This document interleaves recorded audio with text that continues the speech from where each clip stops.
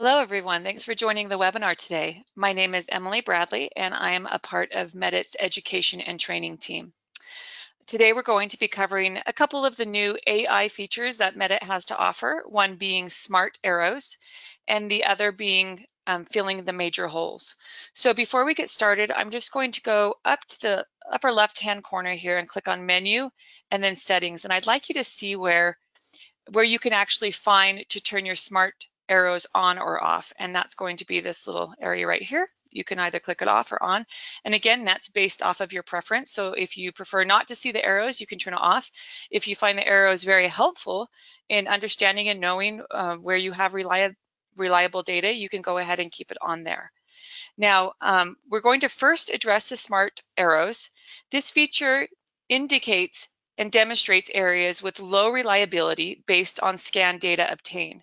When the scan stops, blue arrows are going to appear to highlight the areas of insufficient data. Scanning additional data that improves data reliability will make the arrows disappear. So what I'm going to do, we're just going to scan the mandible at this point in time. We're not going to get a real accurate scan because we want to demonstrate how those arrows appear. And then also, our second feature that we're going to go over today is the filling major holes. So we're going to leave some holes in this scan anyway. So let's go ahead. I'm going to pick up my scanner. And as always, when I'm doing webinars, I like to scan on a model so I can talk through it instead of scanning on my own teeth. And I'm going to press the blue start stop button in order to stop. And I generally like to give a few scanning pointers. Make sure the scanner is on top of the occlusal surface of the teeth before you press the start button. And then from there you can move forward. So we're going to go ahead and press start. And I'm going to start on the occlusal surface. We're just going to pull forward nice and slow just for the sake of this webinar. Go ahead and pick up the lingual and buccal surfaces and stop. Okay, so as I mentioned, we're not going for really reliable scans or really complete scans right now because we want to see how these scan arrows actually work to our benefit. Okay, so we did a quick scan here. We can see that we have interproximals that have no data in there. So to check the scan data, by reviewing the marked areas, you can actually inspect it closer by going to the display mode over here. As you hover over everything with Medit, an explanation will pop up as to what it does. And I'm going to switch to the reliability map here.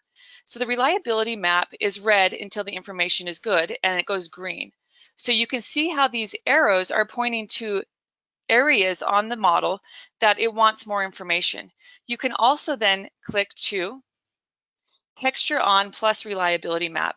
So this generally is going to be purple as the information is reliable. It will actually turn to tooth color or the color of gingiva to resemble the PLY file. So let's go ahead. I'm going to switch back to reliability map. I think this does a really great job of demonstrating. As we get more information, you'll see that the model goes green and the arrows also disappear. Okay, so I'm going to start on the occlusal surface again.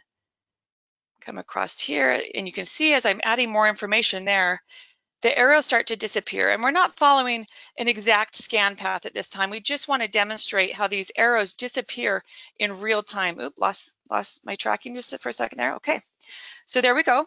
You can see as we add reliable information, those arrows disappear, and we didn't get rid of all of them. We didn't pull forward to the anteriors quite yet. And you can see here's an arrow here pointing at a hole there in the contact interproximal area and so forth. Okay, so as I go about and I scan more, you're going to see the arrows disappear in real time. And you're going to also see, if you're scanning in reliability map mode, that your model will be all green. Okay, so what I'm going to do is switch back here to my PLY file. Okay, so it's really important as now we move on to the filling major holes tool that according to how what you're going to do, why you're scanning this case, it's important to know if the holes are acceptable there or not. For instance, if I was going to do a restoration, you're going to want to make sure you have no holes in the restoration at all. It's really important that your margin is clear, your contact areas are clear, and your adjacent tooth or teeth areas are good information. So based off of what you're doing, you're going to want to make a call on whether or not it would be okay to say fill a hole right here and a hole right here, or if it's important to have those contact areas. So this is a judgment call everybody needs to make as they're scanning based off of what kind of restoration is going on here, or if it's an ortho appliance and so forth.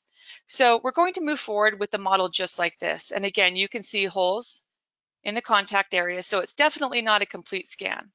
What I'm going to do is I'm going to come up here to the complete button here. So this is always the way you're going to end a case. Now, if I click here on complete, we're going to be presented with some options here. Okay, so as I hover over the options, this is process data as it is. So this is going to process your data with the holes where you left them. And you can actually fill the holes post-processing at a different time if you wanted to. Now, if I move my cursor over to this middle option right here, this is the Fill Major Holes option. And this is the option we're discussing today. This is the AI feature that allows the software to fill the holes so you have a complete model. Now, again, I always want to stress it's really important to understand what information is important for you to pass on to your laboratory. Do you want a hole on, let's say, a prep or a margin? No, that's going to actually interfere and cause issues with the restoration. And quickly, we're just going to touch on this option here just so you're aware of it. This is create a 3D printed model option over here. So we're obviously going to be doing educational webinars based off of all these options, but what we're going to do is select the Fill Major Holes option here.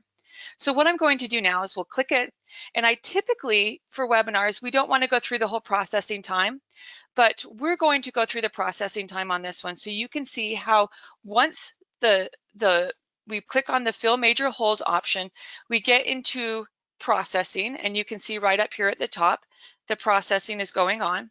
It will allow us to see the difference between the holes filled and not filled. So what I'm going to do once this is done processing, you'll see here the patient's name. I've got scan, which is my RX form right here, and I've got file viewer here. I'll click on that in just 1 second. You'll see that the scan is completed now. And it will allow me to click on file viewer. You could actually click on file viewer as soon as you get into the processing period. It's okay to view that. Okay, so you can see here, based off of the model we scanned, we very quickly scanned in Medit Scan for Clinics, there are no holes in this model. And we know there were prior to processing, so we filled all those holes. All right, so based off of being able to view my raw scan data and the mandible, we're going to be able to see the difference between the model with the holes filled and without the holes filled. So we're going to go ahead and turn our raw scan data on. And again, we're going to let this finish on the side. And for those of you who are interested in filling holes post-processing, this is the tool that you're going to click on right here. And this will allow you to select the area that you want to fill, whether it's the maxilla or the mandible. And you can also select the size of the holes that you would like to have filled. So you have full control with Medit provides you with full control of your scan data, which is a really great option. And again, I always stress this, when you're working on a restorative case, it's really vital that you have no holes prior to clicking the Fill the Major Holes area. You have no holes on the prep area, you have no holes on the margin, and so forth. So it's really important that that's taken care of.